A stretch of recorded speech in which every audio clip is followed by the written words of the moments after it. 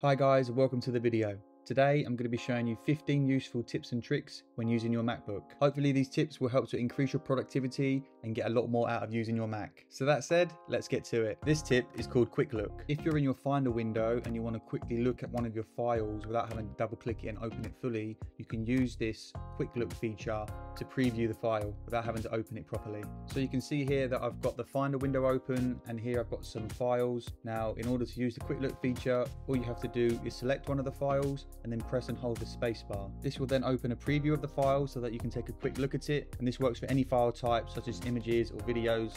And once you're done looking at it, you can then let go of the spacebar and it will close down. It's a lot quicker than double clicking the file to open it, viewing what you need to view, and then using the red cross to close it down. The next tip is to close down an application using a keyboard shortcut. So if I open up the calendar app here, for example, you'll see that most people use the red icon in the top left to close this down. So you can see there's a dot under the calendar app. So this isn't actually fully closed down, it's still open in the background. And of course, to close this down properly, you either need to right click on the calendar app or use two fingers and click on quit. But to save yourself some time, you can do this with a keyboard shortcut. So if I open up the calendar app again and then press Command Q, this will close down the application properly without you having to right click on the icon and click on quit. Okay, so the next tip that I want to show you is how to access your Emoji Keyboard on your Mac. Now a lot of people use the Emoji Keyboard on their iPad or their iPhone because it's very accessible and easy to see, but not a lot of people use it on the Mac. So in order to access the keyboard on your Mac, once you've clicked into a text field like this search bar for example, you can then press Command Control Space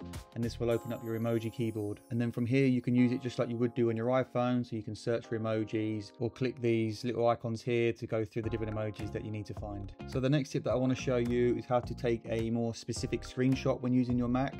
Now you might be familiar with the shortcut Command Shift 3 to take a screenshot, but if you use Command Shift 4, you'll see that the cursor changes to this little icon, and this then allows you to drag a window around anywhere on your Mac screen so that you can take a screenshot that's a lot more specific to what you need. You can then also take this one step further by using the spacebar. So if you press Command Shift 4 and then the spacebar, you'll see that the cursor turns into a little camera icon. You can then hover this over any window that you want to take a screenshot of. So if I hover it over the calendar app, for example, you'll then see that it takes a screenshot of that calendar app specifically. If you then open up the image that's been saved to the desktop, you can see that it's taken a perfect screenshot of that window, including the rounded corners. Now, whilst we're talking about screenshots, there's another really cool trick that you can use here. If you take a screenshot of some text and then you open up the image, in the bottom right hand corner, you can use this icon here, and then you're able to select all of the text within the image. You can then copy and paste this wherever you need to use it. This is really cool and saves a lot of time. Okay, so the next tip requires that you have a trackpad. So if you've got a MacBook with a trackpad, this one is going to be great for you. So you need to open up your settings and then go to trackpad here on the left. And then if you toggle on this option here that says tap to click, this will then allow you to tap on your trackpad rather than having to physically press the trackpad when you're on an application, for example. Okay, so the next tip that I want to show you is a way to get a definition for any word that you might be using. So if I open up a web page here on Safari, for example, and then if I find a word that I want to define, I can move my cursor over that word, and then using the trackpad I can force press, and you'll see that the word is then highlighted and a definition pops up. If you don't have a trackpad or you're using a mouse, for example, you can right click on the word and then choose Lookup to get the definition that way. The next tip that I want to show you is a really easy way to use the split screen feature within Mac. So when you've got an application open or a window, what you have to do is go to the top left corner, and then on the green enlarge icon, if you click and hold down on this, you will then get these icons to change the sizing of your application that's open. So here, for example, you can move the window to the left, move it to the right, to the top, or to the bottom. And then of course, if you do this with a second application and move it to the opposite side, you can then have a split screen view. This is just an easy way to see two applications at the same time. I find this function really useful in my own work. The next tip that I want to show you is a really easy way to open the Launchpad when using your Mac.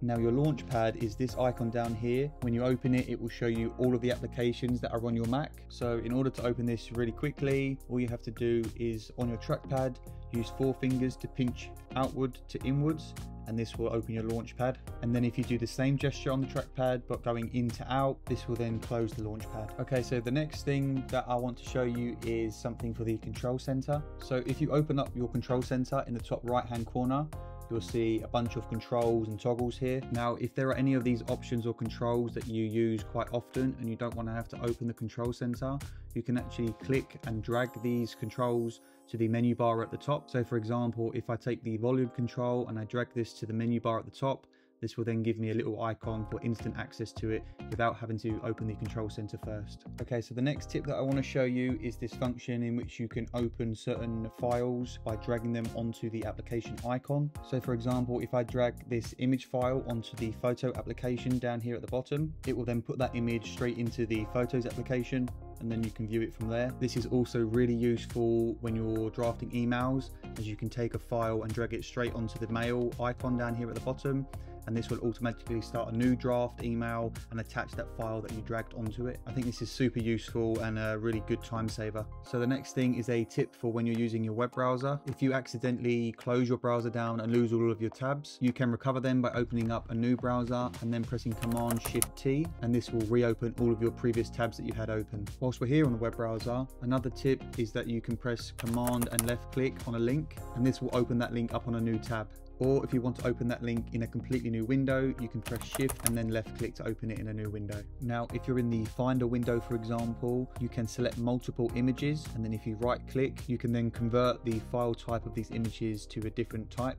For example, a JPEG or a PNG. You can also choose to create a PDF with these files, which will automatically create a PDF with all the files that you've selected. This is a really easy way to create a PDF so that you don't have to send multiple files. For example, if you're sending an email, you can just attach one PDF with all of the files within it. And the last tip I want to show you is one for here on YouTube. If you've got a YouTube video open and then you do 2 right clicks on that video, you will then see the option for picture in picture. This will then open the YouTube video in its own window, which you can then move around the screen. This is great for having YouTube videos on screen whilst you're also doing something else. And that's it, guys. I hope these tips help you save some time and use your MacBook in a much more productive way. Please don't forget to like the video, subscribe to the channel, and I'll see you in the next one.